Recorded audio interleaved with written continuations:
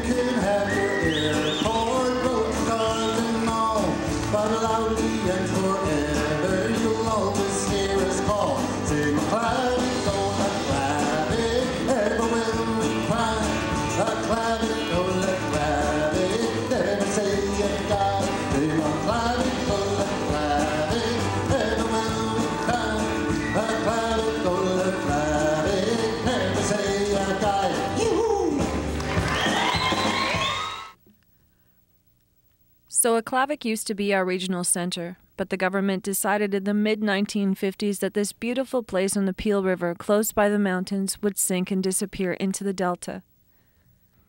They encouraged everyone to move to the bright new shiny town of Inuvik, but instead of packing up and leaving their home, the residents of Aklavik refused. The government also decided that they would take our children and raise them in the residential school system. Can you imagine being a small child of 5 years old with no mother's kisses and hugs, no fathers to guide and encourage you, and no grandparents to spoil you? But more importantly, absolutely no cultural pride and traditional values instilled in you. Because children can't be raised by systems, they need to get this knowledge from their parents. The multi-generational impacts of the residential school system are still haunting us today. We have generations of Inuvialuit and Gwich'in who cannot speak their own language. But instead of giving up and moving on, in the true never say die spirit, The residents of Aklavik once again refused to give up.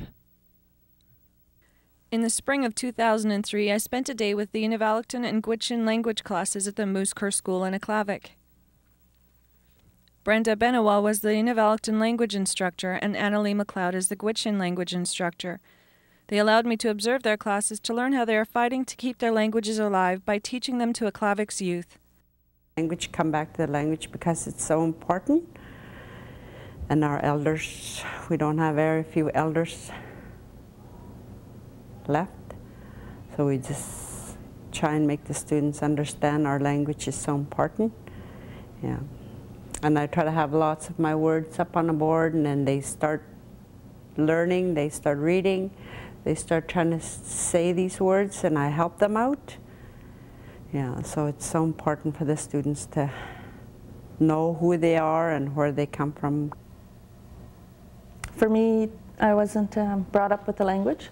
However, my parents were, but at that time they were told not to speak the language. So it sort of was lost at that stage.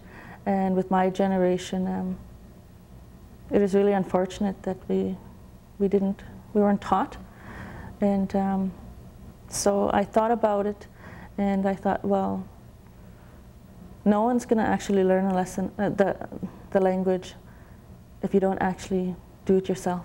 So I've taken upon myself to learn as much as I can, and the best way to learn is also listening to the Aboriginal programs on CBC. I listen to that, and I always tell the kids that you're never too old to learn.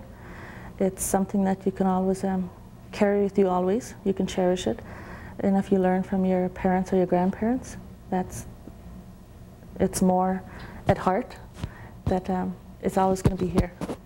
And to be proud of your language, and that when you learn it, you'll always have that gift to pass on to your children or your great-grandchildren. So I really stress that to the kids, and looking at them now through the whole year, I think they really understand now what it means to have it here. And they're starting to go home and speak to their parents. And for me, that really touches the heart, and they'll always keep that. When SUAANGAN returns, we'll talk to Brenda and Annalie about why they decided to become language teachers. Activities? What are you doing? I am fishing. I am picking berries. What is the boy doing?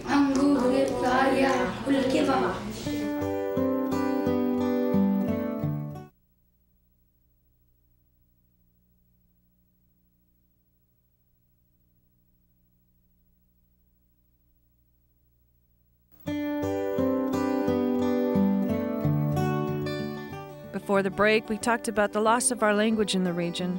Brenda Benoit and Annalie McLeod are language teachers at the Kerr School in Aklavik. We asked them why they decided to become language instructors. I subbed here a few times years ago, and it was really interesting. Plus, another thing is that I wanted to get my language back, like learn with the students. And my parents taught me so much. They talked to me in the language, but I have a hard time to speak.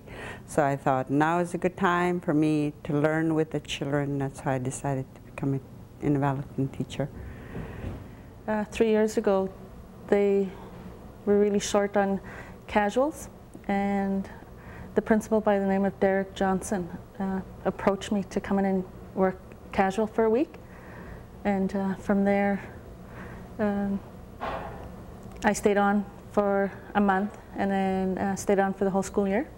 And I found it really interesting, and I think I found something that I can focus on as a career. Traditionally, games such as the harpoon throw, the knuckle hop, and nabachuk were used to teach skills such as strength, flexibility, endurance, and hand-eye coordination. We asked how games are incorporated into the children's language instruction. I tried teaching sort of the same old system. Even when I went to school, it was just a lot of talking and a lot of taking notes on the board. And I just went by my experience, and I thought, well, if it didn't work very well for me, then it's about time I tried to make a change. So I tried games, and I found that it really worked. The kids really enjoyed it. They were actually learning and having fun at the same time, and that's the way our language should be.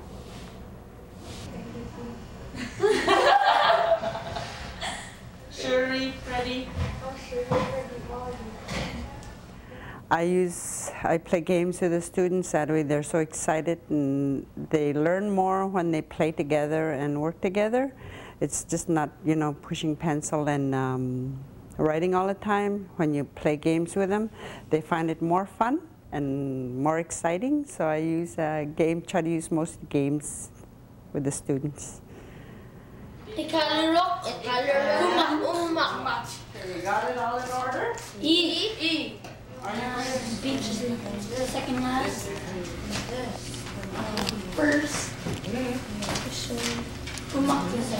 Many of our drum dance songs tell a story.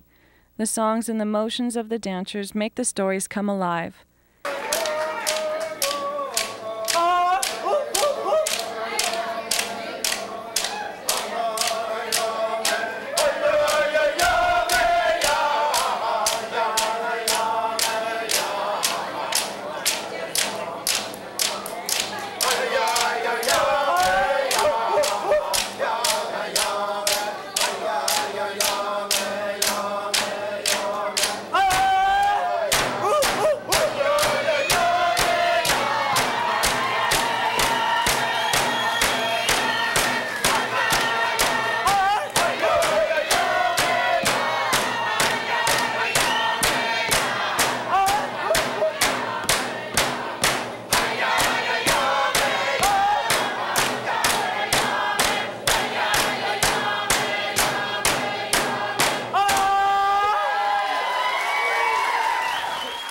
Annalie has recognized the importance of teaching our youth through song and has taken this traditional method and utilizes it with a thoroughly modern twist. Another tool that I use, especially for the elementary students, is singing a lot of songs. With the singing part of the activities, it sort of gets them to work on speaking and pronouncing words. And with the high school students, too, I try and get them to sing a few songs, and they've tried. And one that I really try and push here is the Canadian anthem. So we try and sing that a lot. And I think in order for me to get them to actually sing that at one time, I turned and did the song for them in rap. And that sort of caught the grade 9's attention. And at a grade 9, you're sort of like in your teens, and it's sort of not cool. But that really worked, and it got them really singing. The Inuvialuit class also learns the Canadian anthem in their language. Canada, nuna ay mavigpod, nagurukod, inipod aulatam, umatigod kaumayakod, nagulurak tudin, nugitiya, nunamana, awagani ili. Oh, Canada, narumikipod, miyunarilum nakurukod, karim. Oh, Canada, narumikiptikin. Aklavik is a mixed community with both Inuvialuit and Gwich'in. I asked the teachers how they work together in the school. We plan our unit, like when we finish one unit, we start another one, we work together and we decide, we plan together what we're gonna do next. And then when we select the unit, we work together and decide, she put the words in her language and I put the words in my language, and we plan from there what we're gonna do with our students. and we spend time in each other's class. Like I review with the students our words, and then we go next door to Anna's class and we play games with using my words and she's using her words, and we have fun with the students. Yeah. With one of the values, there's friendship and sharing and caring, and it's true, we are a mixed culture here, but in every culture, you're always taught to help one another, to give them advice and things, and Brenda and I really work together. We even took the course together in Inuvik, and we're at a stage right now where we both know what is going to be said even before it's said. We work closely along with our lesson plans. Whatever lesson I'm teaching, I go to her and we make sure that the same lessons are the same, our sentence patterns are the same, and basically we just give each other all the support we can, and if there's any questions, or we're always open to one another. The best thing about it too, we're right beside each other, so a lot of what we teach the kids is that it doesn't matter what background you are, it's how you work together. Anything is possible if you have a positive attitude and you're open-minded and you look at things in a positive way. So you can see us working together here a lot, and the best part of positivity is laughing. So we do a lot of laughing and sharing, so that really is a positive thing for the kids.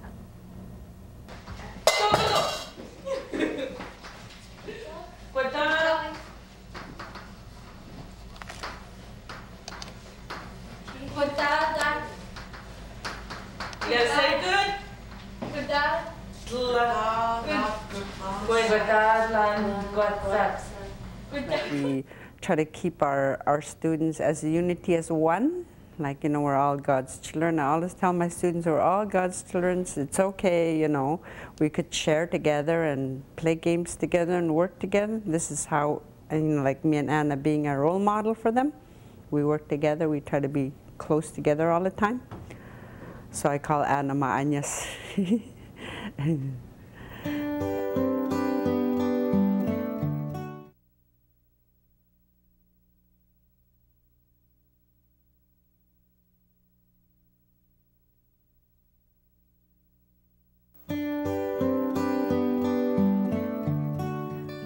We asked the language teachers at the Moose Kerr School what their favorite duties are.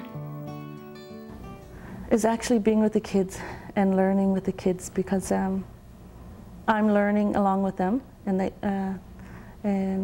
there's sort of a really nice trusting bond, because I'm sort of in with them and we're learning together. So that's the part I really enjoy, is coming here every morning and working with the kids. Playing games with the students, learning new words, making material for the students, and learning the basic language, reading together in the language, reading stories together, and speaking in the language especially. What are some of the challenges of your position? Some of the challenges is that some of the words I don't really know.